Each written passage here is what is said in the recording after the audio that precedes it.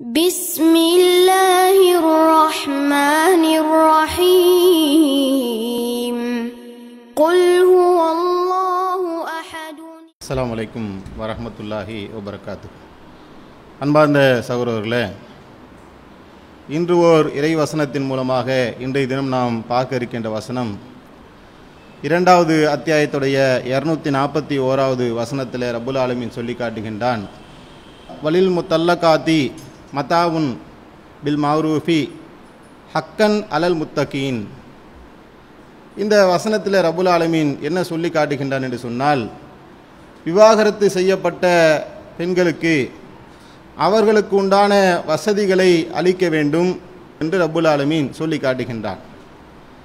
விவாகரத்து செய்யப்பட்ட பெண்களுக்கு எது போன்ற வசதிகளை இஸ்லாம் அளிக்க சொல்லுகின்றது என்பதை பார்ப்பதற்கு முன்னால், முஸ்லீம் அல்லாத இன்ன பிற சமுதாய மக்கள் விவாகரத்து செய்யப்பட்ட பெண்களுக்கு ஜீவனாம்சம் என்கின்ற ஒரு முறையை நடைமுறைப்படுத்துகின்றார்கள்.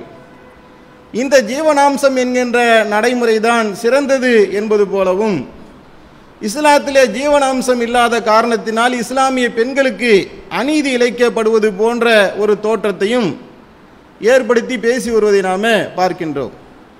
முதலாவதாக, இந்த ஜீவனாம்சம் என்கின்ற இந்த முறை, அதில் இருக்கக்கூடிய விஷயங்களை நீங்கள் எடுத்து பார்த்தா, விவாகரத்து செய்யப்பட்ட பெண்களுக்கு நிறைய பின்னடைவுகளை அதில் நாம் பார்க்க முடியும்.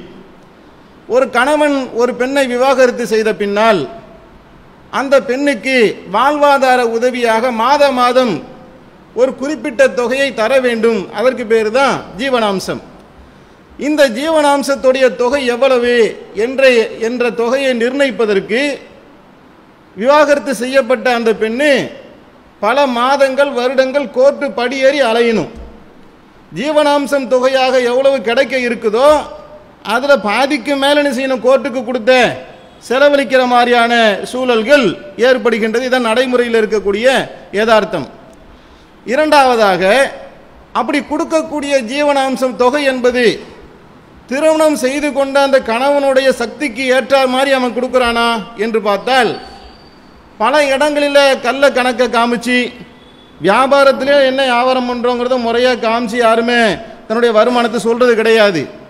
அப்போ தன்னுடைய மனைவிக்கு ஜீவனாம்சம் தருவதாக இருந்தால், மனம் முரண்டான நிலையில், ரெண்டு பேருக்குமே ஒத்து போகாத நிலையில் ஒரு கணவன் முழு மனசோட கொடுக்க மாட்டான். அவன் என்ன செய்கிறான், பிஸ்னஸ் லாஸ் ஆயிடுச்சு, எனக்கு ரொம்ப வருமானம் கம்மியாயிருச்சு என்று அரசாங்கத்தை ஏமாற்றி கோர்ட்டை ஏமாற்றி ரொம்ப சொற்பமான ஒரு அமௌண்ட்டை தான் ஜீவனாம்சமாக கொடுக்க முன் வருகின்றார். அப்போ இது ரெண்டாவது இருக்கக்கூடிய மைனஸாக நாம் பார்க்கிறோம். மூன்றாவதாக, இந்த ஜீவனாம்சம் தொகை என்பது எவ்வளவு காலம் என்று சொன்னால், அந்த பெண் மறுமணம் செய்து கொண்டால் அந்த ஜீவனாம்ச தொகை கிடைக்காது. ஒரு கால் ஜீவனாம்ச தொகை அதிகமாக வருதுன்னு வச்சுக்கோங்க ஒரு பேச்சுக்கு.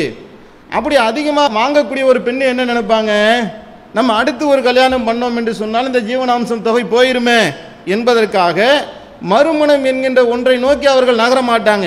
வருமானம் வருகின்றது என்கின்ற ஒரு காரணத்தை வைத்துக்கொண்டு இது அவருடைய அடுத்த கட்ட வாழ்க்கைக்கு அவர்களை செல்வதற்கு இந்த மனநிலை ஒரு தடையாக ஆகிவிடக்கூடிய காட்சியை நாம் பார்க்குறோம்.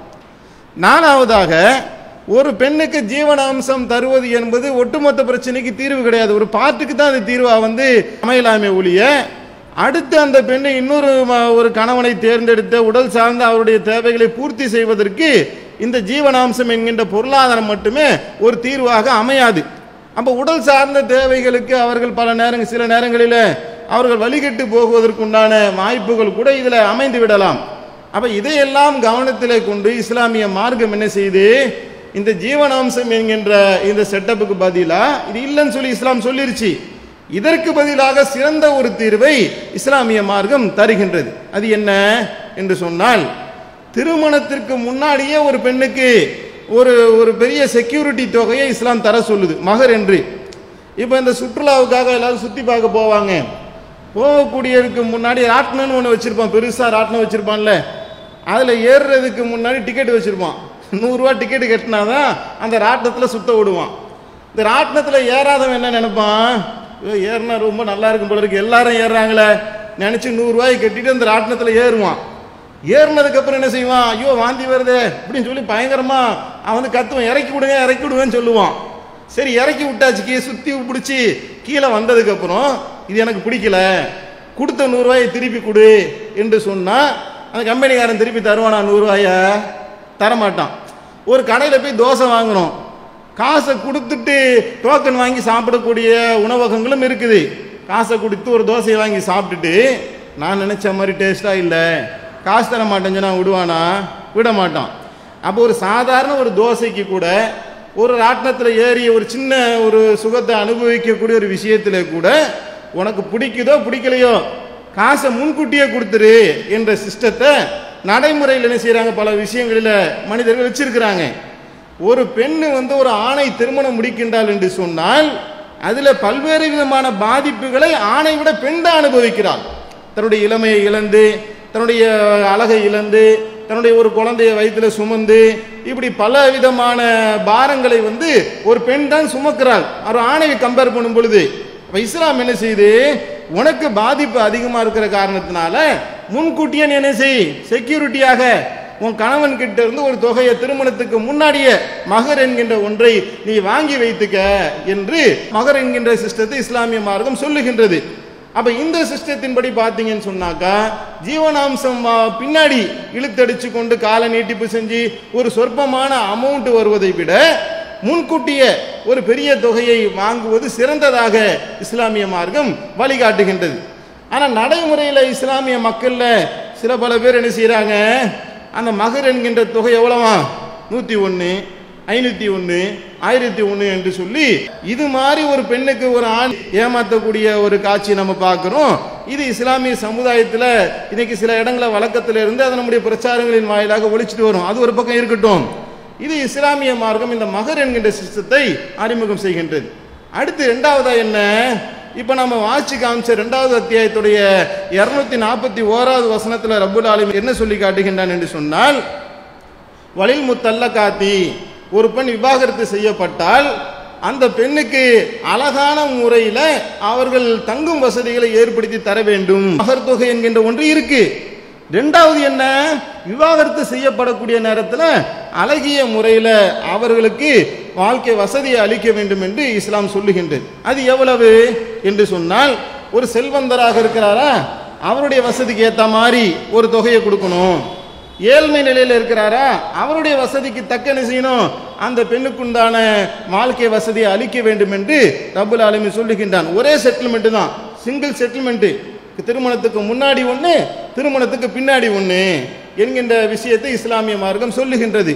அப்ப அந்த தொகையை கூட யார் நிர்ணயம் செய்வார்கள்? நேர்மையான நடக்கக்கூடிய ஒரு ஜமாத்தார்கள் என்ன செய்வாங்கன்னு சொன்னால், அந்த கணவனுடைய அந்த பொருளாதாரத்தை எல்லாம் கணக்கீடு செய்து, நீ இந்த 5 லட்சத்தை கொடு, உனக்கு தான் செல்வம் இருக்குல்ல 10 லட்சத்தை கொடு என்று ஒரு பெரும் தொகையை அந்த பெண்ணுக்கு கோடிகளிலோ லட்சங்களிலோ செல்வத்துக்கு ஏற்ற மாதிரி வாங்கி தர வேண்டும் என்று இஸ்லாமிய மார்க்கம் சொல்லுகின்றது. இது ஜீவனாம்சம் என்கின்ற அந்த முறையை விட பல விதங்களிலே சிறந்ததாக இருக்கின்றது. ஒரு தொகையை பெற்றுக்கொண்ட பின்னால் சில காலங்களிலே அந்த பெண் மறுமணத்துக்கும் தயாராகக்கூடிய ஒரு சூழல்கள், வாய்ப்புகள் எல்லாம் இருக்கின்றது. இதையும் தாண்டி மூணாவதாக, அந்த பெண்ணுக்கு ஒரு குழந்தை இருக்குன்னு வைங்களேன், அந்த குழந்தை பால் குடிக்கக்கூடிய ஒரு பருவத்தில் இருந்தால் அதற்குண்டான செலவினத்தையும் யார் தான் ஏற்றுக்கணும்? கணவன் தான் ஏற்றுக்கணும். பந்தம் பிரிந்தது யார்? 2 பேருக்கு தான். கணவனுக்கும் மனைவிக்கு இருவருக்கும் மட்டும்தான் விவாகரத்து ஏற்பட்டிருக்க ஒழிய அந்த குழந்தை அந்த கடைசி வரைக்கும் அந்த கணவனுடைய பொறுப்பில் இருக்க வேண்டும். அந்த குழந்தையாக இருக்கக்கூடிய பருவத்தில் அந்த தாய் வளர்த்தாலும் கூட அதற்குண்டான வாழ்க்கை வசதிகளை இந்த கணவன் தான் தர வேண்டும் என்று இஸ்லாமிய மார்க்கம் சொல்லுகின்றது. இது பல விதங்களில் ஜீவனாம்சத்தை விட உயர்ந்த, மேம்பட்ட, சிறந்த ஒரு வழிமுறையை தான் இஸ்லாமிய மார்க்கம் சொல்லி காட்டுகின்றது. அதைத்தான் 2வது அத்தியாயத்துடைய 241வது வசனமும் நமக்கு சொல்லுகின்றது என்பதை நாம் விளங்கிக் கொண்டு, விவாகரத்து அளிக்கப்படக்கூடிய சூழல் ஒரு பெண்ணுக்கு ஏற்பட்டால் அது நல்ல முறையில் அவர்களுக்கு உண்டான வாழ்க்கை வசதிகளை செய்ய வேண்டும் என்று ரப்புல் ஆலமீன் சொல்லுகின்றான். அதுபோன்று நம்முடைய வாழ்க்கையை அமைத்துக் கொண்டு வாழ வேண்டும் என்று கூறி என்னுடைய உரையை நிறைவு செய்கின்றேன். வாஹிரதுவானா அல்ஹம்துலில்லாஹி ரப்பில் ஆலமீன்.